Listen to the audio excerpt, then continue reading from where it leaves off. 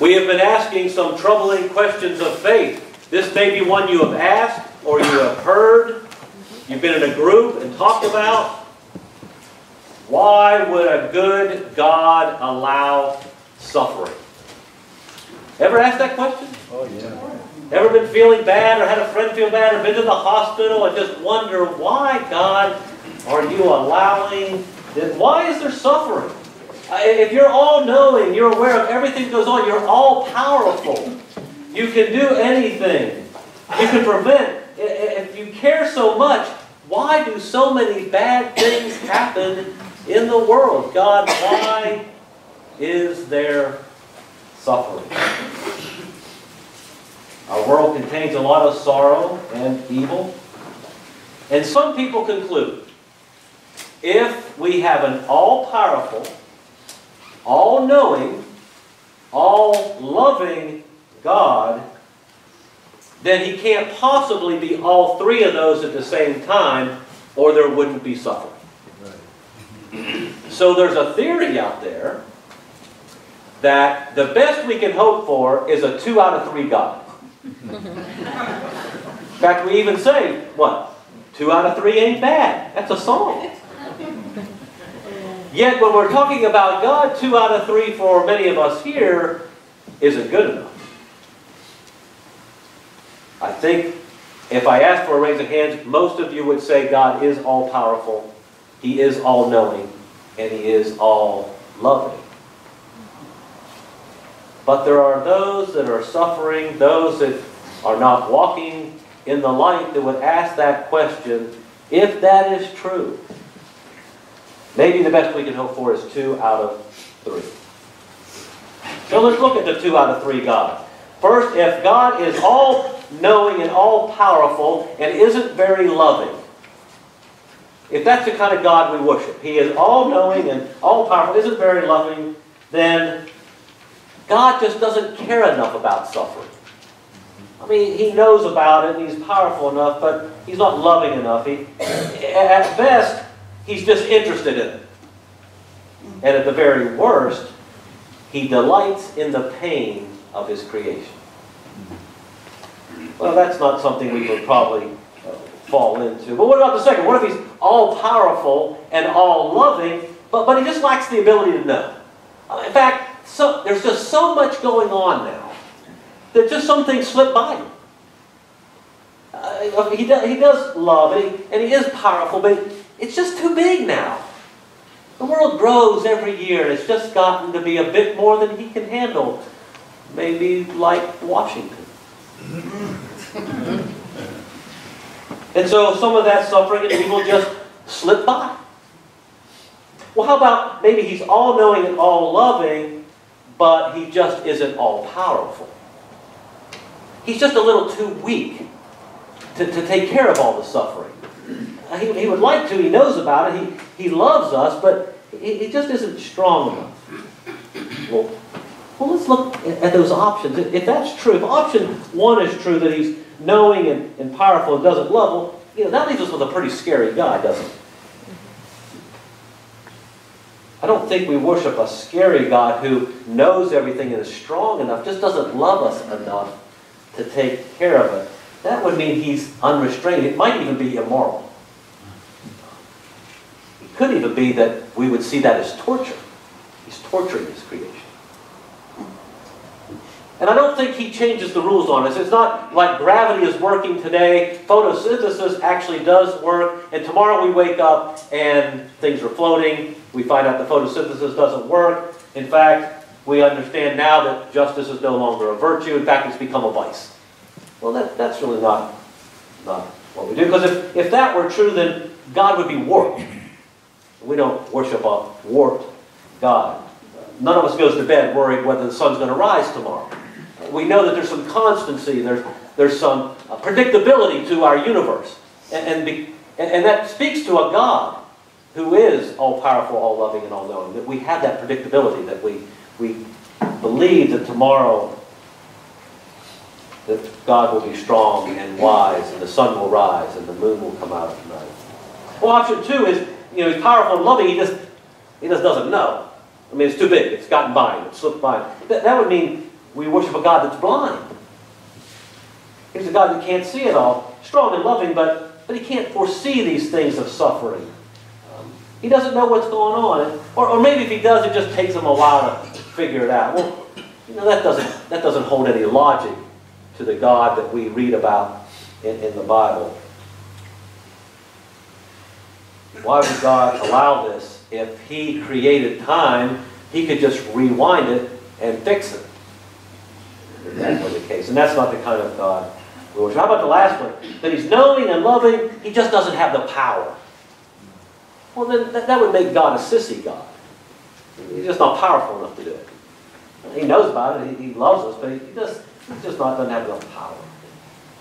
And that seems kind of ridiculous if we say that God actually created everything that we have, to say that he would not be strong enough to do that. And then we have the book of Job. The book of Job, I think, was put in here and written to help us understand, deal with, confront, and even minister to the suffering. And understand that why we suffer is not what we may think it is sometimes. Any of you ever played games with yourself? I compete with myself all the time. I unfortunately raised two kids that seem to compete with themselves. I used to compete with myself saying, if I can throw that pencil in the box, I won't break my arm today. Or I'll be able to score 20 points in the basketball game if I'm able to do this. I can do those kind of silly games. And sometimes I think I still do those things. But the book of Job is almost like a play. We could read it like a play. Now, I'm going to tell you, I believe that there was a Job. But you don't have to. And there are plenty of scholars out there that would tell you maybe there wasn't a Job. Maybe it was a book written like a play for us to understand and learn about suffering. Either way, I think there was a Job. He's written about in Ezekiel later on by a prophet. Also talked about in James later on in the New Testament. I think he was real. But wherever you stand, it could be a play. And this play has who in it? Job, Mrs. Job, Job's friends, Satan, and God. That's your players. And so when we read this book, we have to read it understanding that Job is the main character. Things are going to happen to him, and people are going to tell him about his suffering and why it's happening to him. One of those is, it must be Job's fault. The reason you're suffering, because of what you've done. Anybody heard, oh, you better watch it, God's going to get you. Right? I did this, oh, God's going to get you for that one. Well, that's where Job finds himself. And so Job's wife, Mrs. Job, is the first one to respond to him. And she responds to him with what we read today. We can look at Mrs. Job in a couple different ways. But let's look at what happened. Job now is a man that has a lot of land, a nice house. He has beautiful cars in the form of great camels, sheep, donkeys, all the animals of the day he has more than plenty of, and more than plenty of land to feed them and care for them. He has everything. And even greater than all that, he has 10 children.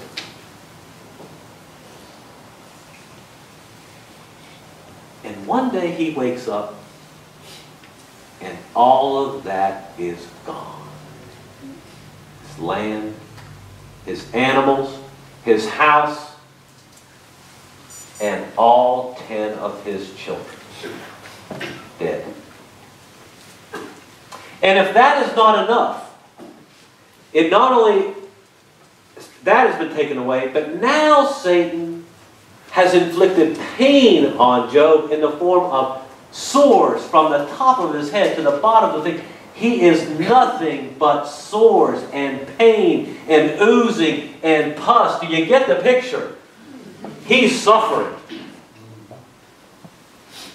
And he is in enormous pain, and he doesn't know why. He had it all. Great house, great land, great animals, great family, great wife. And now his wife, who comes to him first, suggests that Job, you ought to put an end to all this misery. Just curse God and die. Now, I don't, I'm an apologist for a lot of people in the Bible, probably because I'm a great sinner. And so I'm going to apologize for Mrs. Job, who gets a bad rap from many people. Mrs. Job came in and said, curse God, die, because she wasn't a very nice woman. She didn't love God. But think about it. Mrs. Job has lost everything too, including being the mother of 10 children. Right. So maybe it wasn't that she was so upset with Job the way he was acting, not cursing God, but maybe she just felt horrible about all that she had lost, and now she sees a husband that's in great pain, oozing with sores from his head to his toe.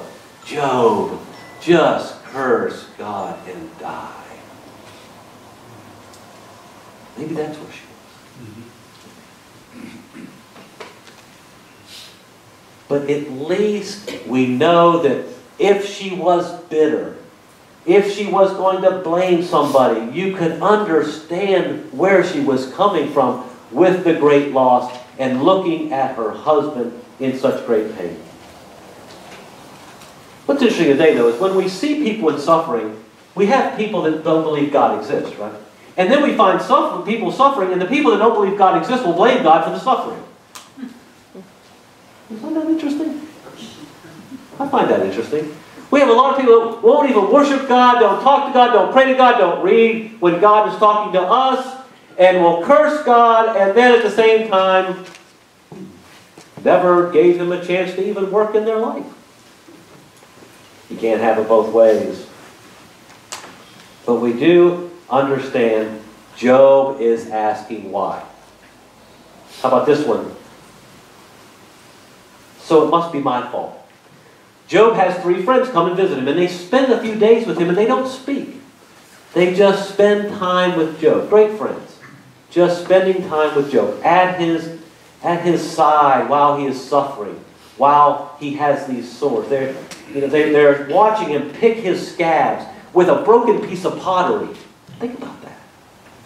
You ever dropped a piece of pottery and watched it break and then want to scrape your skin with it? How about scrape your open scabs here with it? That's what Job's doing. And they're watching him do it. And so they've had enough, and they say this in Job 4. Consider now, who being innocent has ever perished? Job, you can't be innocent. This can't happen to somebody who's innocent. You must have sinned. Come on. Admit your sin. That's where it is. God is punishing you for your sin. Job 15. All his days the wicked man suffers torment. See, Job, you were wicked. You did something. We didn't see you, but you did something. You lost everything. All your children are dead. Your wife is telling you to curse God and die. You've lost it all. Well, what did you do? Just admit your sin. Job 20 has a great Bible word. I don't think we use it much. If any of you use it, please use it in front of me. The mirth. The mirth of the wicked is brief. The joy of the godless lasts but a moment. The mirth. What's it like that word mirth? Amusement. Hilarity. Social merriment. A lot of events at Sylvan Abbey have a lot of mirth with them. We don't put mirth on our advertisements, do we? We don't come to Sylvan Abbey for some times of mirth. I like that word, though. I need y'all to use that. The cool thing about mirth is it can't mean joy or cheerful, because mirth means noisy. Noisy merriment. Well, that's what we have here, don't we? Yes. But in Job 20 it says, the mirth of the wicked is brief. Brief. And the joy of the godless lasts but a moment. Job, what his friends are telling him, Job, I want you to face it. You sin. You reap what you sow. You got what you deserved. Now just admit your sin. That's what the friends were saying. But then we get another perspective. The last perspective we get is God's perspective. It's probably going to be different than Mrs. Job's perspective. It's probably going to be a bit different than the three friends' perspective. He rebukes the friends because he says they lack compassion. So what you're saying, friends, is you're giving your friend Job the wrong message at the wrong time. When people are in pain, God does not act out of a platitude.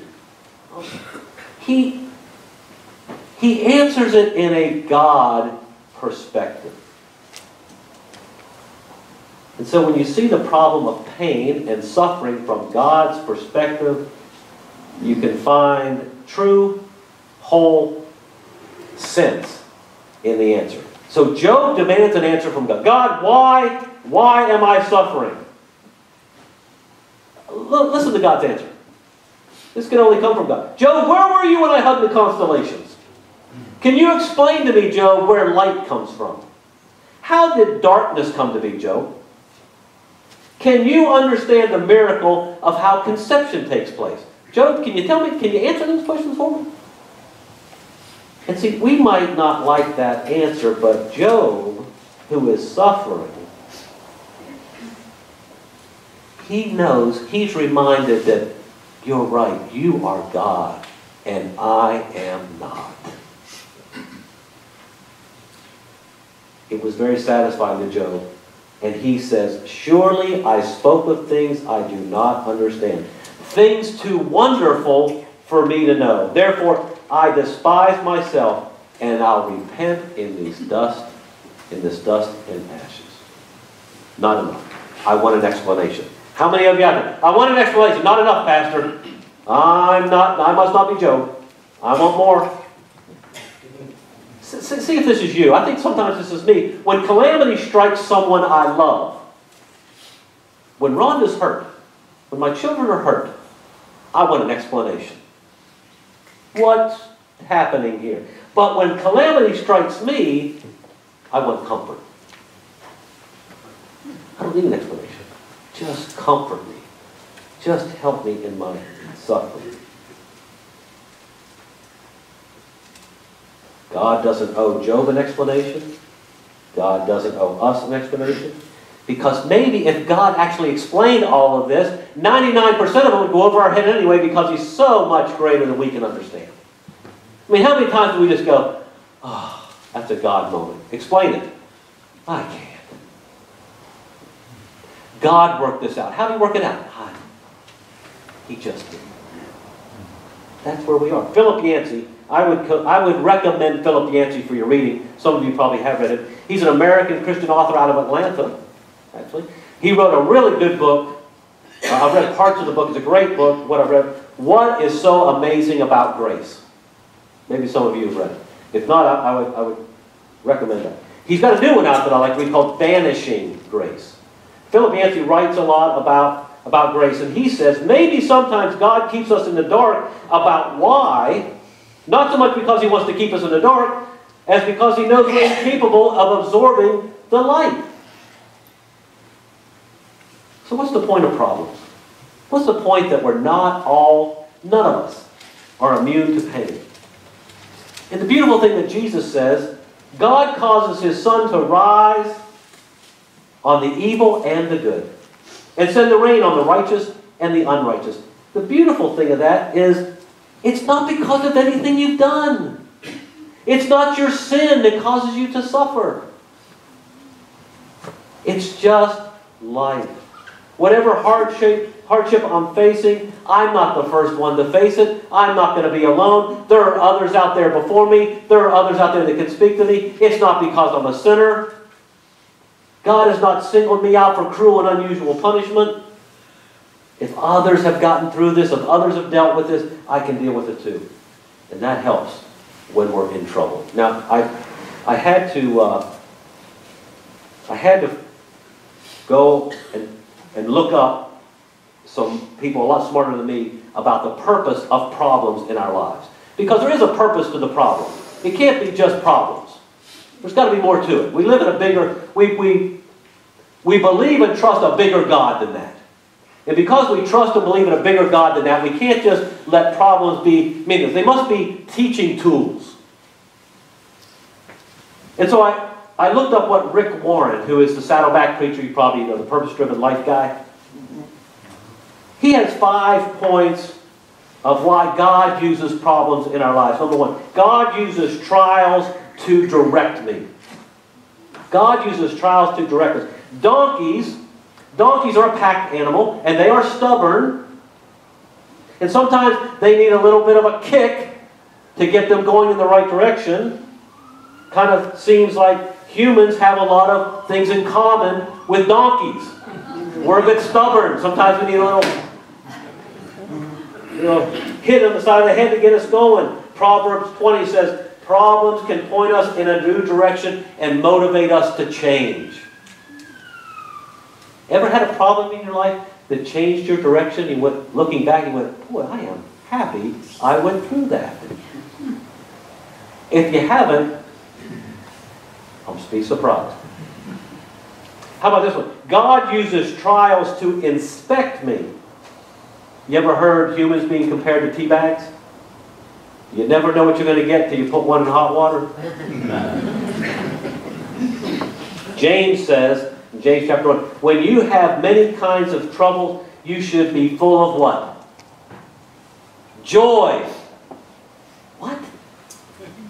I thought it was going to say sorrow there. No, it says joy. James says when you have many kinds of troubles, you should be full of joy because you know that these troubles test your faith. And this will give you patience.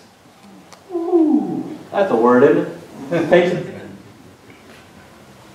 So God is going to move you in new directions and He's going to teach you patience as you accept your problems with joy. I know it's hard. God uses trials to correct me. Y'all like being corrected? Y'all like being corrected. We know that there's some lessons we can only learn through pain and failure. How many parents, don't put your finger in the light socket. Don't touch the stove. But we have to do that. Sometimes we have to use problems to correct us. Sometimes it's health, money, maybe it's a relationship that we don't value it till we lose it. David says in Psalm 119, King David, the punishment you gave me was the best thing that could have happened to me, for it taught me to pay attention to your laws. Ever had a problem that brought you back to the Bible? Ever had a problem that brought you back to a community of faith? Ever had a problem that had you seeking something greater than what you were around? God uses trials to correct us. God uses trials to protect us. We sometimes have a problem that can be a blessing because it can prevent us from doing something that is more serious. I actually know 2 people in my life that lost their jobs over ethics. And the people that they left eventually went to jail.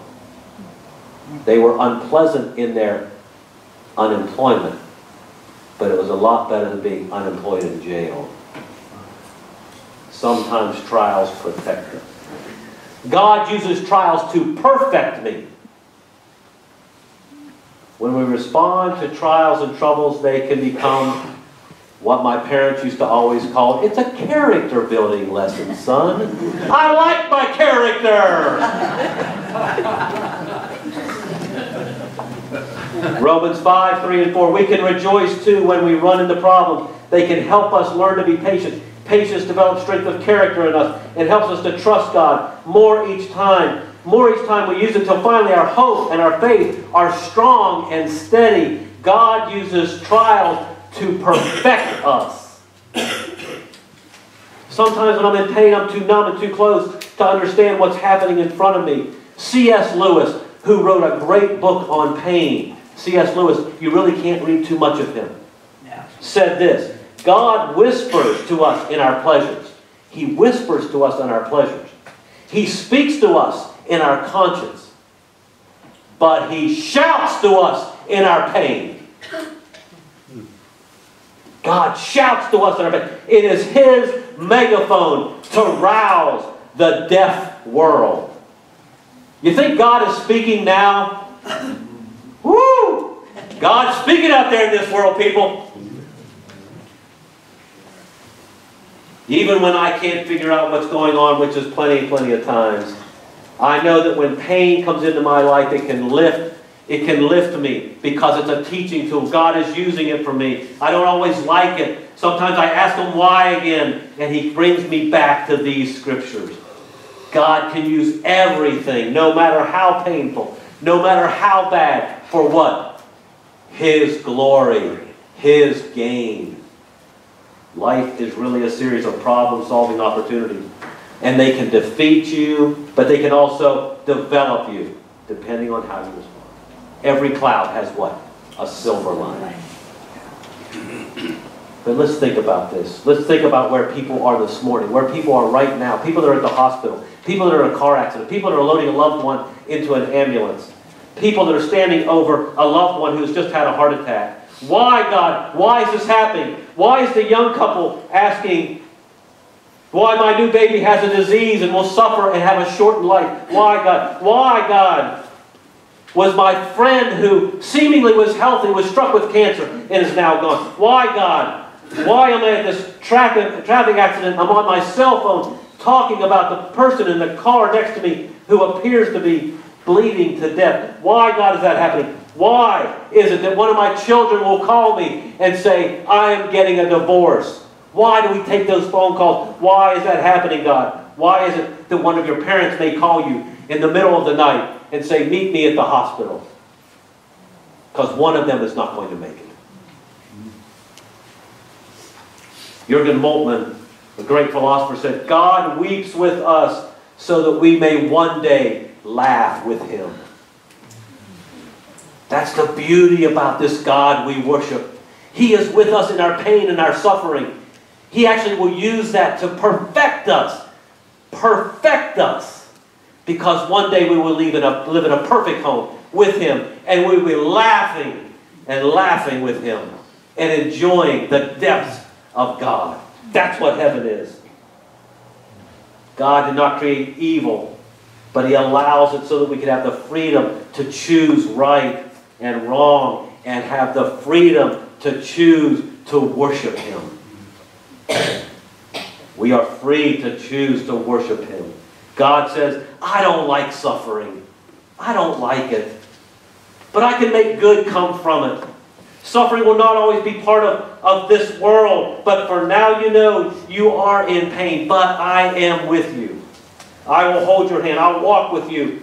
I'll walk with you in your sorrow for a while if you just let me. Someday I will wipe it away once and for all. Someday your bliss will be so strong that your present suffering won't be worth comparing to it. God allows suffering so that He can be glorified and so that we can be perfected.